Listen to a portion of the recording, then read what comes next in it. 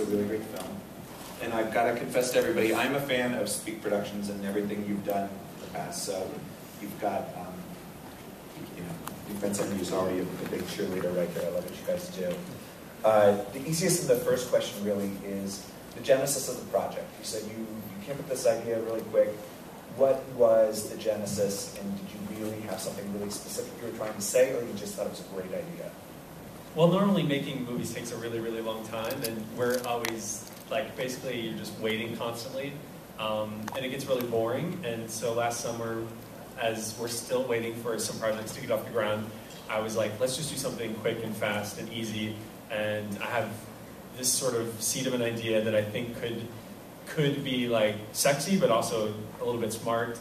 And so then I wrote it really fast. Tom was very skeptical at first. He's like, I don't really know. This idea sounds a little cliche and a little silly. But I wrote the script and it was sort of interesting. And so then we just kind of took it from there, like adding in Matthew and his energy and who he was, and then Tanner, and really like making it an organic process of trying to find a story based on the initial concept I had that was interesting and something that we could get done quickly for not a lot of money.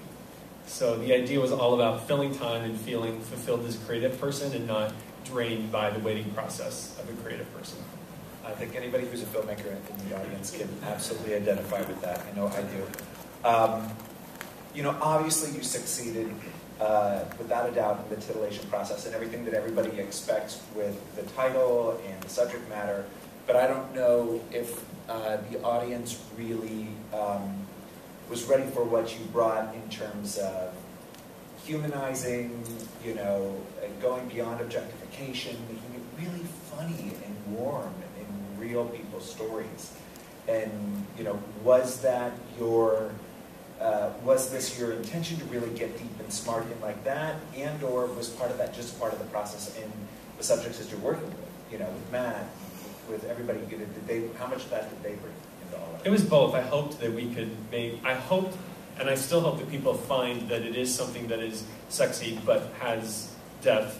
And that's what I hoped that it would be, and I still hope it would be. And I think that with the process that we sort of created and the people that we found, we were able to arrive at something that I think comes close to what I hoped it would be.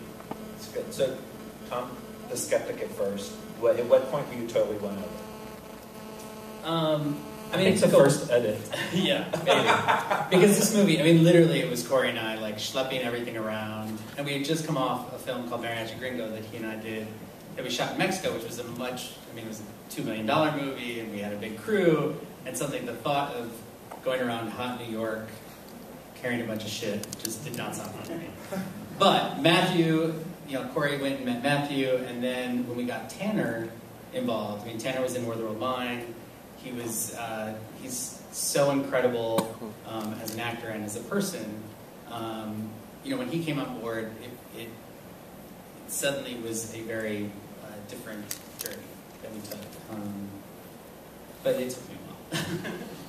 And Matthew, what about you? Just in terms of getting involved, did you, you know, what was your thought process getting involved, and how did you sort of evolve through the process? I mean, did you see it as something that had as much of sort of depth and pathos as it does, or are you even surprised by how it turned out?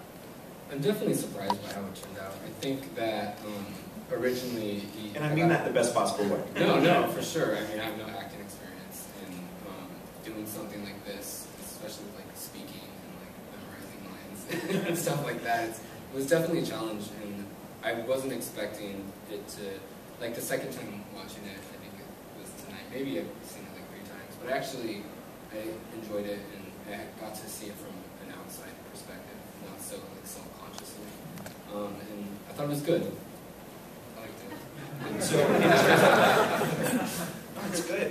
And it definitely doesn't seem like you've not had any acting experience, because it was really natural. It was really lovely performance, and you know, that is a team effort. So.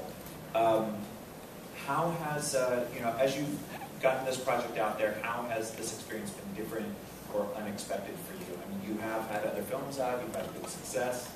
You know, how has this differed, and what's been sort of the biggest surprise and the biggest, like the most joyous surprise, maybe?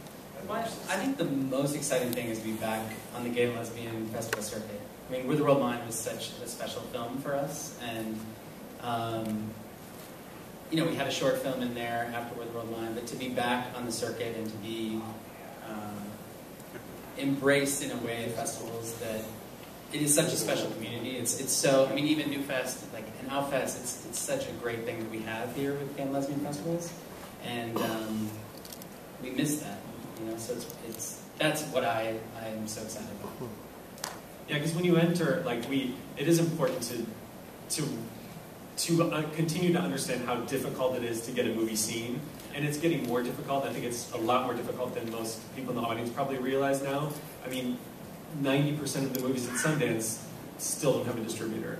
You know, it's getting way, way, way harder than it ever has been, but yet the Gay and Lesbian Film Festival circuit still allows for people to come together in a room in the dark and watch a movie together, which is becoming something way too unique these days. So to me, just being back in a festival with a film is the most important thing, because way too many movies get lost to VOD and to cable, even if they even get that far. You know, a lot of movies aren't even getting, you know, half the distribution that they got 5 years ago. So it's very important to celebrate when we do come together and share stories.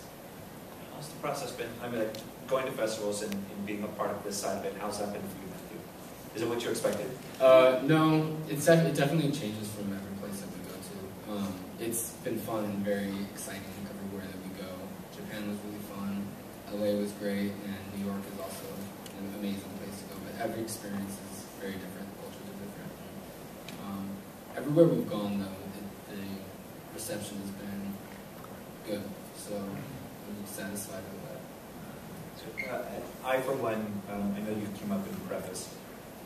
This was, you know, really run and done, and you didn't do it with much, but you guys really turned out something beautiful. I mean, I think the imagery is beautiful, the action is beautiful, it's well set up, it's well thought out. The craftsmanship in the film is there. Is there, I'm trying to think what I want to ask with that, and I definitely want to make sure we have time for the audience to say things. Is there something, as you're looking at this and you're crafting it, and you mentioned that it's sort of a team-oriented thing that everybody sort of, you know, brought a little bit of their character. This sort of depth of looking at objectification and our online life, and you know, how we as popular culture and a gay culture, you know, sort of interact and have this online life. Was that the depth to which you took that? Was that something that was always intended, or, you know, or is this just sort of a byproduct of really weaving something together? The only real theme I started with was that, like, the idea of getting yourself out of your apartment or out of your house and out from behind your computer and experiencing life for real. You know, for better or for worse, if you like the characters and you like the story, you don't. I hope that the message is, you know, stop living on Facebook.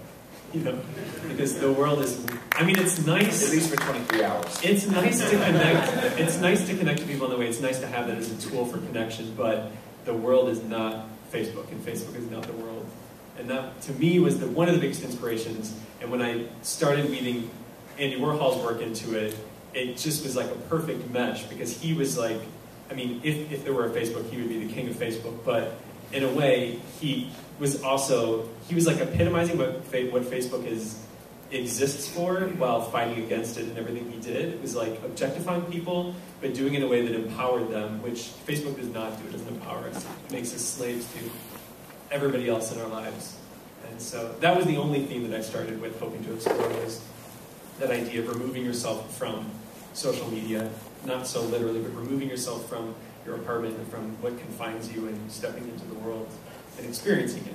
And actually, it got Corey and I out of the house, which is kind of great. Like, we got to go to Splash before it closed, which we spent many nights at Splash. Which is great. I mean, one of my favorite segments of the film, shooting it and in the final product, is the kiss sequence, and because we got to travel all around the city, and there's many more shots that didn't make the movie, but it was great to make a film in New York with New York as such a big character. not gratuitously either. That's what I love. It was really an intimate, you know, it is these people's intimate experience of New York. It's not just simply a backdrop, which I really appreciated. It is late, so I want to make sure we get questions in before we go too far. Right there in the middle, gentlemen. Hi. Oh, hi. This is the second time I've seen it, and it is so rich, and there's so much to see and you can't catch everything, and I want to compliment you on that. But Corey, when you wrote this, did you have Tanner in mind? Were you aware of Matthew? Because it's hard to imagine that many actors, or go-go boys, so to speak, who would have the stuff to have the spontaneity and intimacy that is in this film. And did you actually write this without them in mind? I did not have Tanner in mind. I know he's, if you don't know, Tanner's like a New York Times bestseller, and he's like super busy and has like a movie deal and all this stuff, but I didn't think he would be interested or want to be involved. And we did not approach him. He actually approached us once he heard that we were doing it. I just wrote it. Actually, what you see, I should say first, what you see in the film is probably maybe like 35–40% of it was scripted, what's actually in the finished film. So the outline / script that I wrote had the big ideas, but it didn't have a lot of the specifics of who they were. I mean, as I was writing it, I was researching online, Googling, like finding like who would this New York nightlife personality be. And as the story was forming, I came across Matthew's sort of online persona, his website and Facebook and everything, and I was like, this seems like the person, because I want somebody who is not just a nightlife personality, not just a go-go dancer, but somebody who has like another side to their life, because obviously it would be boring to do this with somebody who had no depth as a person. So his sort of personality sort of became infused with what I was writing, and I met him when I was probably after maybe the first draft of the script, so there was a lot of writing done after I met him to like lead what we were going to shoot in the direction that would, in the direction of who he is and what his life is, as far as the sort of documentary stuff that we shot. So it was kind of fluid, and we were lucky to not be worried about like a deadline or a budget or like when it has to be finished, and we were lucky to just be able to embark on putting it all together in a way that involved no pressure other than the pressure we put on ourselves. So it was all kind of came together at the same time. I mean, you met Matthew early on in the process. I think we met in July, maybe? I don't remember. I remember it was really hot outside. And after months of obsessing. And then, no.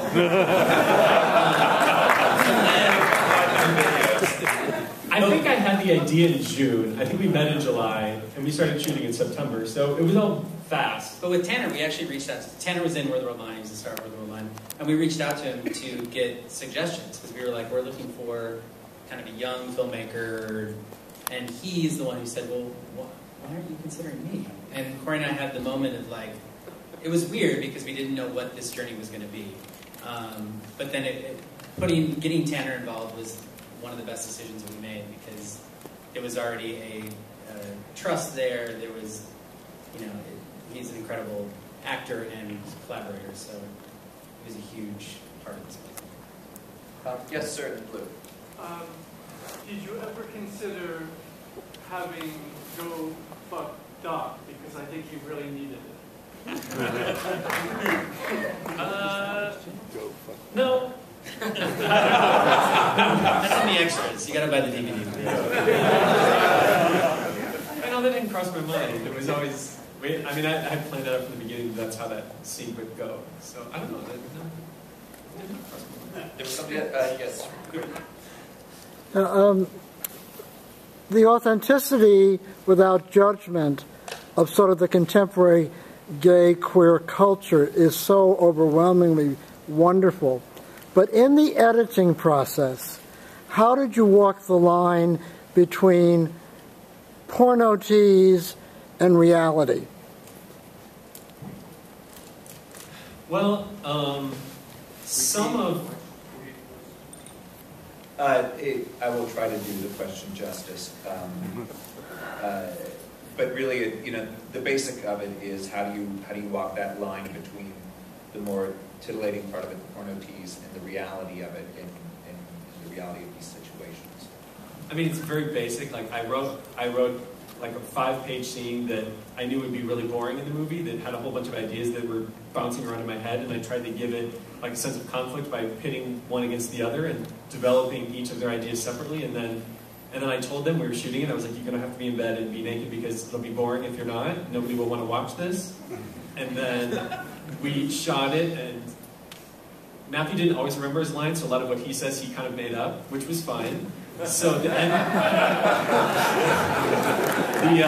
so what we ended up with was, me figuring out how to place these scenes throughout the film in a way that would not diminish the audience's attention, but still maintain the core idea of what this conversation is between. And it's not just a conversation for like the queer audience. When we screened in Japan, like they really connected to this idea in a larger way for their culture. The idea of how do you retain what is unique about you while contributing to the rest of the world. And as the world grows smaller and more connected, I think it's an important conversation for everyone to have. So the idea was just to make that conversation prominent, but to keep it interesting enough that you want to listen to it and watch it and hear what they have to say.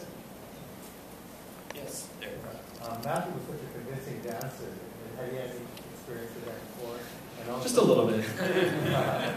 I had go danced previously for a number of years before actually filming that. I think I had actually stopped dancing at that time when we were filming the movie to move on to other projects. what was filming Splash like? It's great. I actually used to work there too, and right up until we started filming, I think a little bit afterwards as well. It was fun. They were fun. They would kind of just, Mark Nelson just kind of gave his carte blanche on his night, which was Friday nights, and said, come do whatever you want to do. And we were totally under the radar. Like, our camera was so small, half the people didn't really notice we were there. And it was kind of, we just kind of tried to get through the list of shots we had to do. I think we were there for two different nights. You had a lot for such a short period of time. Yes, so right in the middle.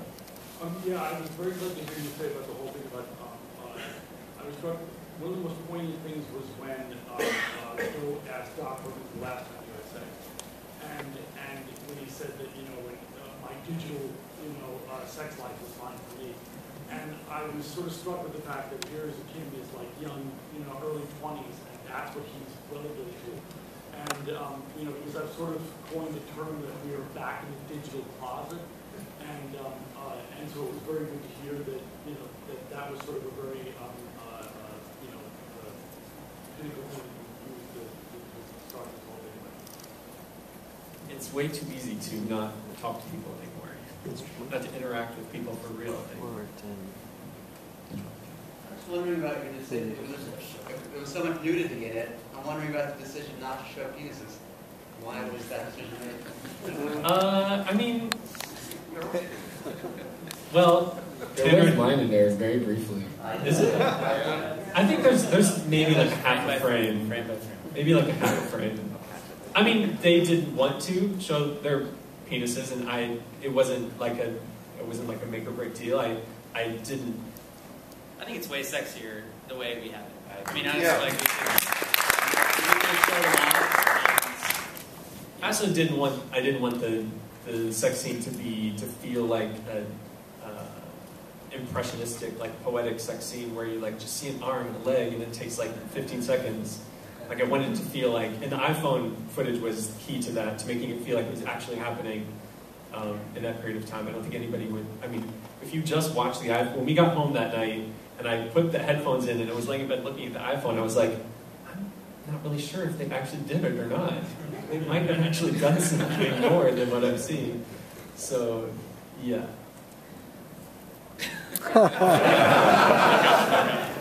Yeah, please, Rick. Matt, did it seem a lot more exposing and intimate to do like the kind of acting on the level of this film than your usual like dancing work? Well, actually, yeah, it was a lot more emotionally. He was very demure. What do you mean? You were shy. Yeah. You were more shy than I thought you I'm actually a pretty shy person, and a lot of the stuff that they interviewed me about, some of that actually is stuff that's actually happened to me and is part of my actual life. So having that sort of transparently on the screen is very exposes a lot about yourself. So that's probably, I'm more like shy about that than the actual sex scene or anything like that. So, I mean, it was very pleasant to work with Tanner. He's a great guy, and we had a great chemistry. So none of that stuff was awkward. More about the talking about yourself and opening up is definitely way more awkward.